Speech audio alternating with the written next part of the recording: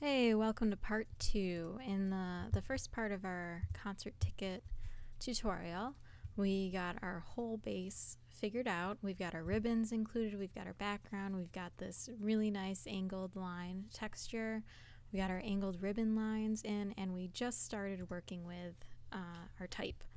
So going back to our type, we've got live in concert, we've got our artist name, we've got our opening act, and now we need to do our concert date, which you'll see on our final looking ticket. We've got each day, month, and year, month, day, year in the American way, in circles all together, kind of lined up with all of our text. So that's what we're gonna take care of right now. So the first thing we're going to do is grab our ellipse tool, and whenever you use the ellipse tool, if you hold shift, you'll get a perfect circle. So, and it's the right color. We're going to use this off-white color for our date circles, and we need 3 of them. So I'm going to hold Alt, drag, and then I'm going to hold shift to make it perfectly centered, aligned, and then we're going to do it one more time. Now I want the right edge of my rightmost circle to line up with the right edge of my D. So I'm going to nudge it over just a little bit. But I don't really like how big these are right now, so I'm going to make them a little smaller. Make this a little bigger. And space them out a little bit more. Now we need to distribute these circles so they're the same distance from each other. So I'm going to select them all, and then I'm going to come up here and click on this horizontal distribute center, and that makes them evenly distributed. Now if I didn't hold shift when I was making copies of these, and like say this one was like kind of hanging up there, if I wanted them all to like match the center line, I could select them all and then click on this vertical align center, and now you've got it again. Cool. So now we're going to put in our date. So I'm going to grab my text tool. I'm going to type in 05, and it's in marketing script, and we want this to also be gray. And especially when you're using kind of, this kind of has an italic feel, script feel. Well, it is a script, but whenever you're trying to align them in a shape, if you just rely on your align tools, it's never going to look visually right. So you kind of have to visually align this by yourself. Especially because like, so we've got a 0, but a 1 is not as wide as a 0. So it's never going to be consistent if you just kind of copy that way. That's why we did the circles first, and now we're doing our numbers. So I'm going to, that looks pretty good. So I want the same size, font, and color of this. So I'm going to do the same thing I did before. I'm going to hold Alt. I'm going to begin to drag, but I'm going to also hold Shift as I'm dragging. And I'm going to bring this to the second one, and then I'm going to do a third one. So for my date, I'm going to do the 17th. And then for my year, I'm going to do 14. So I'm going to fix my 14. And then my 17. So that looks pretty good. So now I'm going to group each one of these on its own. So wherever, I'm going to hold Command and G. So now wherever the circle goes, the 5 goes too. Put that back. So I'm going to do the same thing for 17 and 14. Command G on a Mac, Control G on a PC. Now I'm going to grab all of them, and I'm going to group them all together. Okay, so now they'll move as one unit whenever I need to. That way I won't end up nudging one of these circles out of place. So they'll all always be evenly distributed and aligned. Now we're going to bring our type down.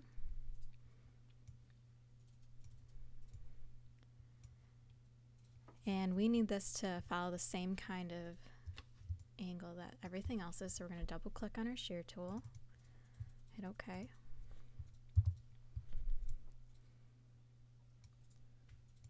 So first I'm going to kind of center my main content, and then I'm going to take care of this part.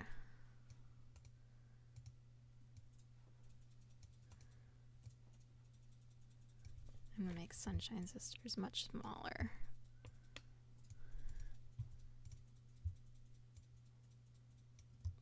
So while we're trying to center this, it's probably a good idea to figure out where our perforation is going to be on our ticket.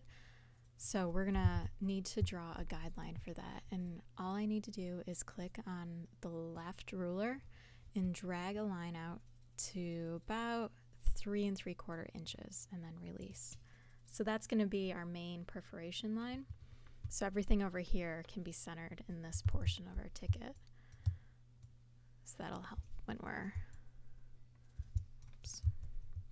Hold shift when you're resizing and everything will scale proportionally. So I want that right edge to kind of follow this whole side. So that's kind of what I'm focusing on, and I want it to take up a good amount.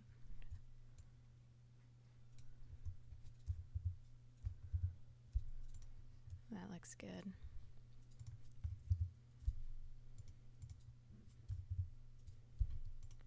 And now because we grouped Ben Howard in the last video, whenever we move him, the shadow goes with him, so they'll never come apart that way. Actually, we can make opening with a little smaller. That's good. All right, cool. I'm happy with that.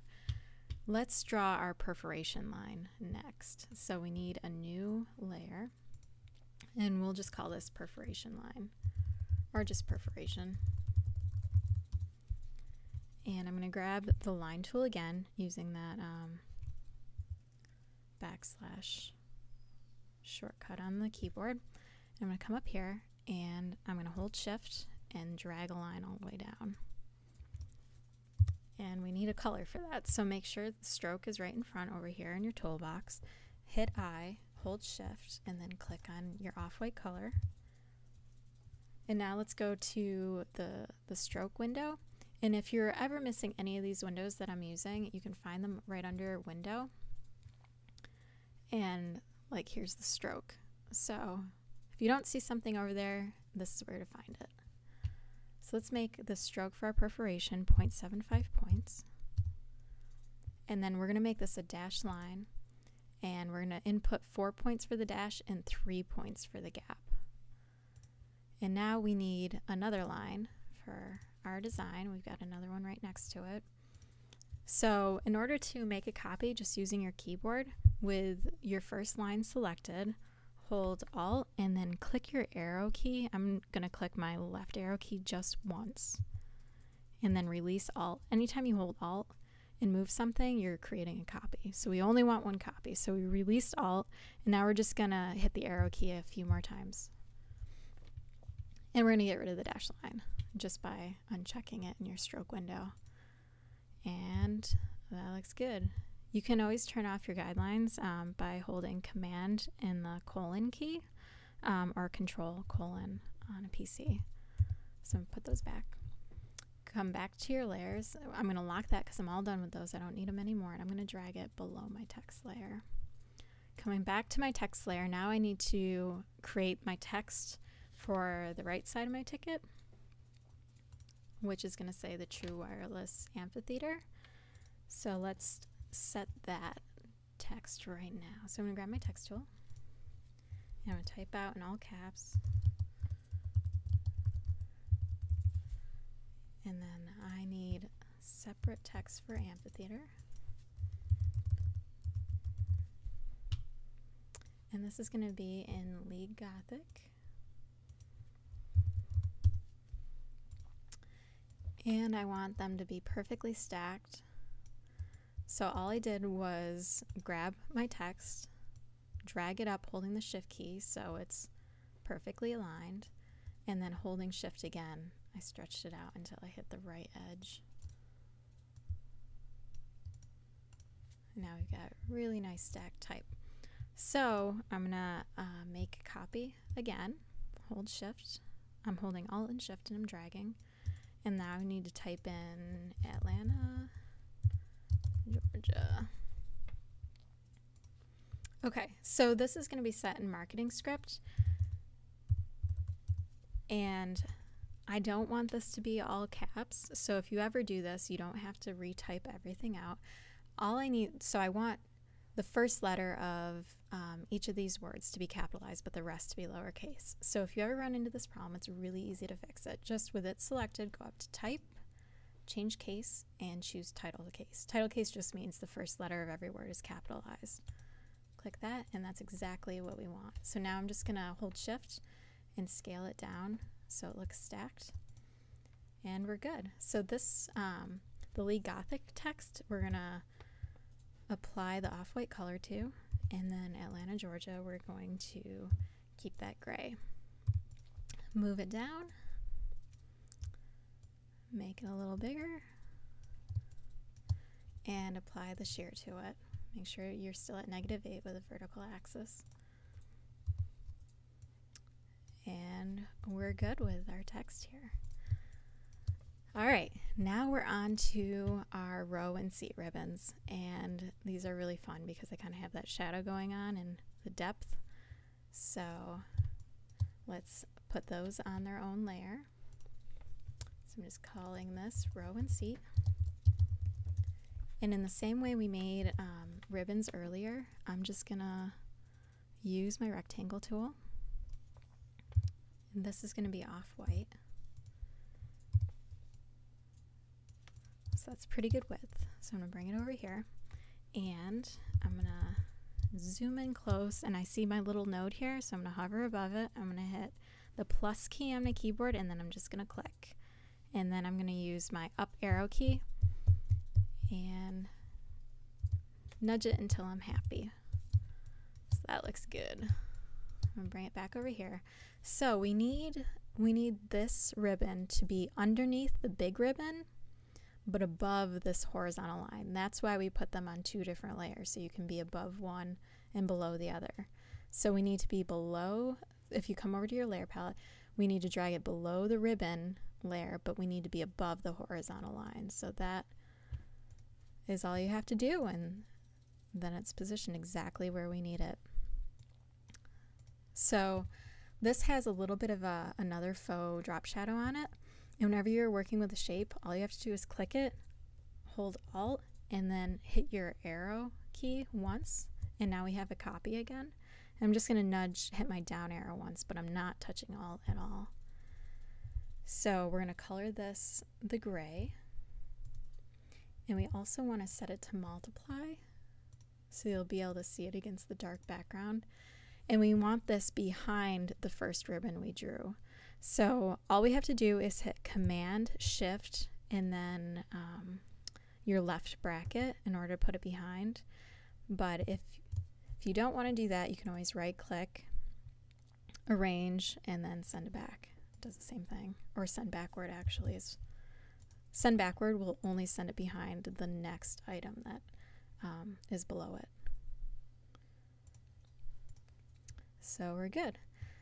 All right, let's put in our text, which is going to be not angled. So we're going to type out row in all caps. We're going to make this Lee Gothic. We're going to make this the gray.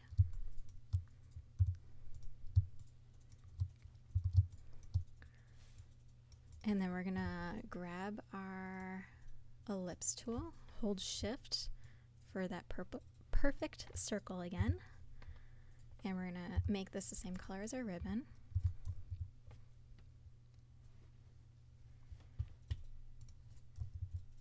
And now we're going to bring text. I need this in front, so I'm going to hold Command Shift and then my right bracket. You could hold Control Shift, right bracket on a PC. Double click to edit. I'm going to type in 08.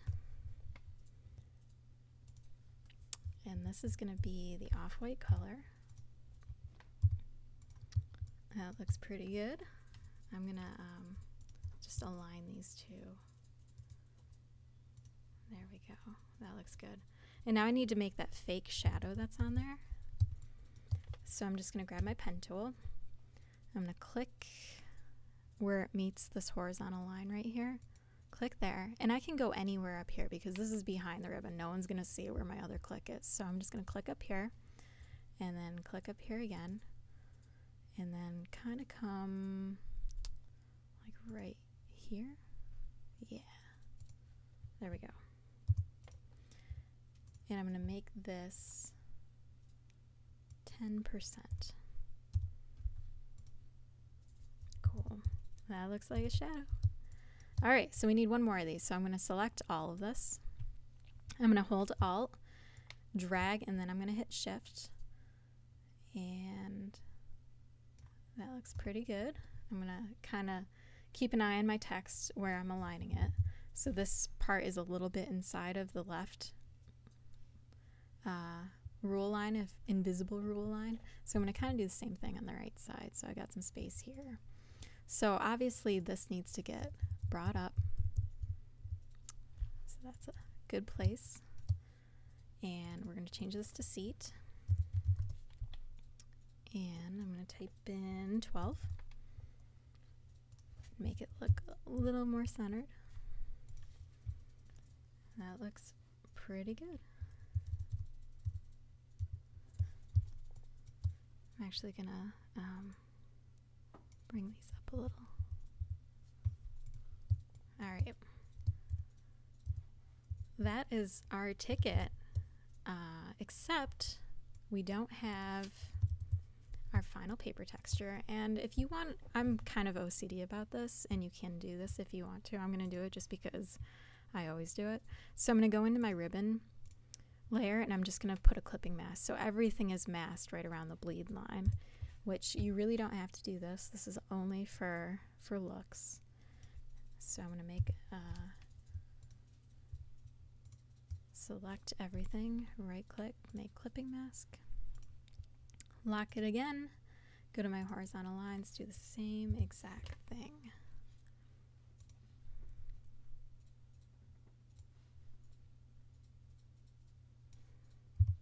If you do this, just always make sure that you're drawing your rectangle that it's going to be masked inside of all the way to your bleed line. You don't want to go to your document line, otherwise what's the point in having a bleed, you know?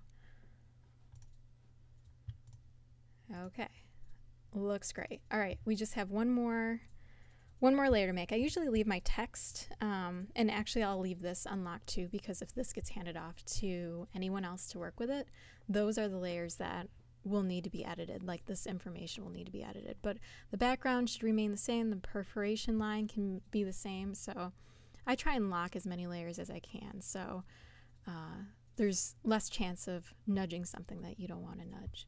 So I'm going to create one more new layer and call this paper texture. I'm going to go File, Place, choose my texture. I need to rotate this 90 degrees. And then I'm going to set it to multiply. And I'm also going to put a clipping mask on this because it's pretty big compared to my ticket. And I'm going to lock that. I'm going to get rid of my little color guys.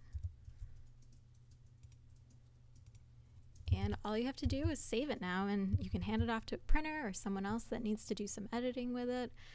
It's all set. So great job if you made it this far. The next video that I'm going to make will show you how to take this Illustrator file and actually make it into a Photoshop file if you'd prefer to have a Photoshop file, or if someone's asking for it. And it will look exactly like this, and you won't have to remake any of it. So check that out if you're interested in that. If you don't want to make this whole thing, you just want the file, I'll also leave a link where you can get that file if you want it. So thanks so much for watching, and hope you enjoyed it.